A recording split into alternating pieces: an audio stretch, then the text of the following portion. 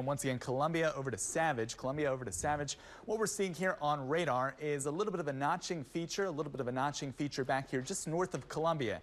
And once again, our friends here do not want to hear about this because last Thursday, of course, we had a brief spin-up tornado in some of these same neighborhoods working down across portions of Howard County. So tornado warning is going to go until 3:45. If you're in the neighborhood of Savage, back up towards Columbia, moving along portions of 27 right now, as well as 29 and 32 back up towards the West Friendship and Eldersburg area. Seeing a lot of lightning here, If we can go back over to the velocity mode, we'll see what's going on, and you can see right here, just west of the sea in Columbia, heading out towards Clarksville. Also have a little bit of a damage report out towards Damascus.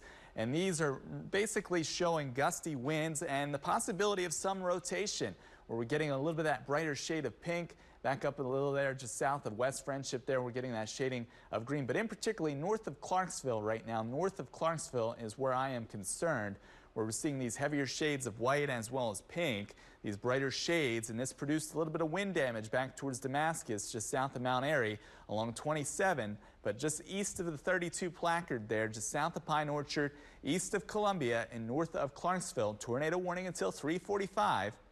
That's where we're picking up on the rotation there, just basically north and east of Waterloo, north of Simpsonville. Right now, if you're in Glen Elg, Clarksville, Columbia, back over to Simpsonville, I want you to take your tornado precautions as necessary. All of the walls around you, something to cover your head.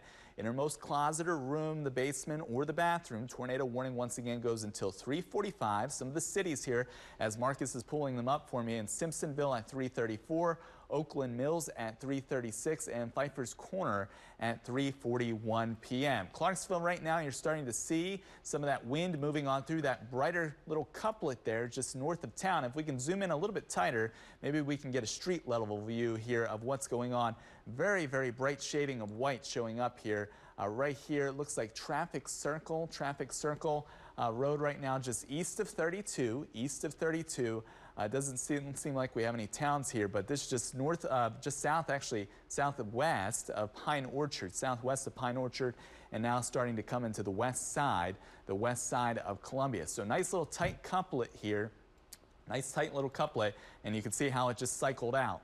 Just like that. So a broader view shows the wind still in place here, and also getting a little bit of rotation just north of Pine Orchard, where we're getting the greens meeting up with the reds, just east of West Friendship right now. Even in these areas where you're outside of the polygon, we want you to take your tornado precautions as necessary. Once again, tornado warning until 3:45 p.m. If you're north of Clarksville right now, seeing some of those issues.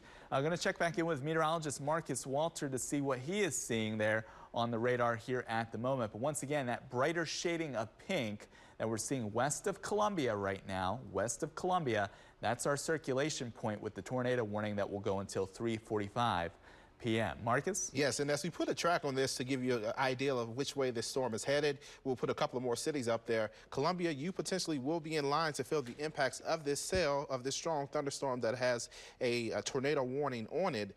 So this is something you really do need to keep in mind. You've been through this already within the last week, so you know that you need to get to your safety places. You need to get away from windows. Also, Pine Orchard, you need to do the same thing, because this has not been confirmed yet. But again, we have seen signs of rotation with this particular thunderstorm that has that tornado warning on it. Now, I'll put the radar back on just so you can see how much rain is falling with this storm system as well. And we'll put it, actually, I'll put it into the now mode. So you see right here where West Friendship is, where we have some of that activity, is covered in rain. So we have a lot of rain, we have a lot of lightning, so we have an intense thunderstorm rolling through. And as I